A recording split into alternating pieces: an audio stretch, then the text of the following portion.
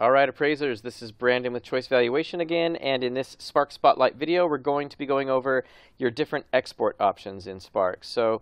And what I mean by export is when you click export, you're basically telling Spark what you want to go into your actual report, or in some cases, your digital work file. Okay, so let's get started. We're going to start at the top. Now, this first section up here, as you can see, it's specifically related to what's going into your sales grid, or in some cases your rental grid. It's basically your subject and your comps that you loaded into Spark. And then this section down here has to do with what's going to go into your 1004MC and anything related to your market conditions analysis.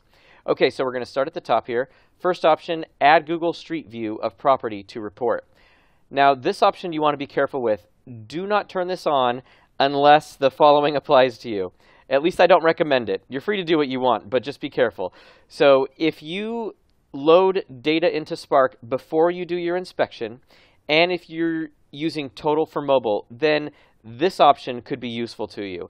Otherwise, I don't recommend using it. So what you would do essentially is you would load your comps and subject into Spark before you go on your inspection, and then you're using total for mobile. So you've got on your mobile device, your tablet or whatever it is, you have your report up, and you're going to have your comps and your subject, and you're also going to have the photos, which can be loaded in from Google Street View through Spark.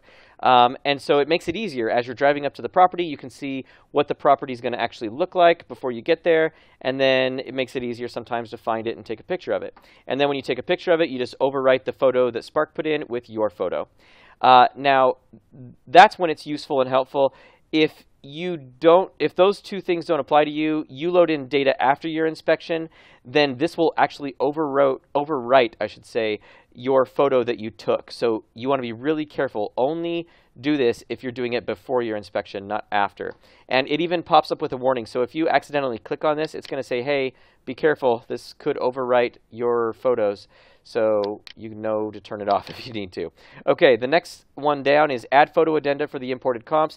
Pretty self-explanatory. If you're importing 9 comps and you only have comp photo pages in your report for comps 1 through 6, then it will load the comps 7, 8, and 9 photo page into your report for you. It'll load in whatever photo pages you need, and that's essentially the way it works. If you're ever getting duplicate photo pages loaded into Spark, like it's loading in a comps 1 through 3 photo page when you already have a comps 1 through 3 photo page in, that has to do with a setting on the grid side. In fact, I'll just show you real quick. Click over onto the grid, so you're looking at your Spark grid right here, and click on the gear icon, general grid settings. It has to do with this very first setting right here. Just make sure you have this default picture size set to whatever size comp photos you use in your report. As long as this is set to what you already use in your actual existing report, then you won't have that problem with duplicate photos. Okay, let's go ahead and get back over to the 1004MC, click export again. Now the next one down, include work file property report. This will load into your digital work file the PDF report that Spark creates that has all the MLS and all the public records data we have on your subject and each of your comps. If you don't want that, you can simply check it and turn it off, and you can choose to have it loaded in with maps or without maps for each of the properties, and that's that. Okay, next section down, now we're getting to the market conditions information. So first option is, where do you want to put your comments for the 1004MC? Do you want them in your 1004MC or in a separate text addenda? Or do you want them totally excluded? You don't want them at all. Just uncheck it in that case. Next one, include selected charts in report. If you do want your charts included in your report, then you leave that checked. And these are the charts that you selected to include. By default, you have 6 charts that are automatically selected to go into your report if you don't do any customization in Spark. If you want to see what those charts are, you just click this button right here, See Selected Charts, and it shows you those 6 charts right here. So you can quickly see what's going into your report. If you don't want one or more of these in your report, all you do is you uncheck it, and that will make it so it does not go into your report. And when you're all set, just hit go back. And now the next one down, include MC data in primary forms in 1004MC.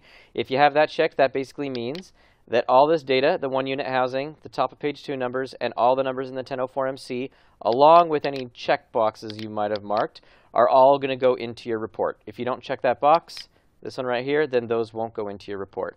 Last one is include work file market condition reports. essentially Spark is going to create a PDF of every single chart and every single data table that you had access to analyze, and it's going to load those all into that PDF. So, you know, if in a year or 2 years down the road you need to go back and look at that data, whether to defend yourself or for whatever reason, then it's all there in your digital work file.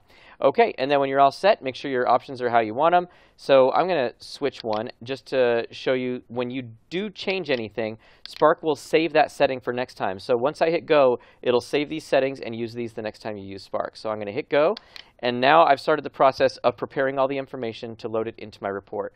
So you save it. Now your internet browser may look a little different. I'm using Google Chrome and it pops up with this message. I've chosen to be able to change the name of the file and save it as a different name. Yours may not pop up with this window. It just may automatically do this and show you this file down here. If you're using Internet Explorer or maybe Microsoft Edge, it might pop up with a little thing here that says open or run. Just click open, and that's what I'm going to do now. I'm going to open that file. Now this is handed over the data to a la mode at this point. So this is the a la mode data wizard. I'm going to choose, you can have the options of creating a new report or merging into an existing report. I'm sure nearly all of you are going to choose this option. And now I just want to explain briefly the difference between these two. Keep the data in my open report, but merge everything else. I'm going to talk about this first option. What that means, I just have a little sample thing up here that's kind of fake, but what that means is if you have any open fields, Spark is going to be able to load that data in no problem. If you have fields where the data already is in there, then Spark cannot load that data in. A la mode does not let it. So let's go look at the comps. Well, there's no comps in this report, but if there were a comp in this right here, but no comp here, it would not be able to overwrite comp 1 if you choose that option. It'll only put in where there's blank fields. If you have a template report, so you have some of these fields pre-filled out, that's the perfect option to choose.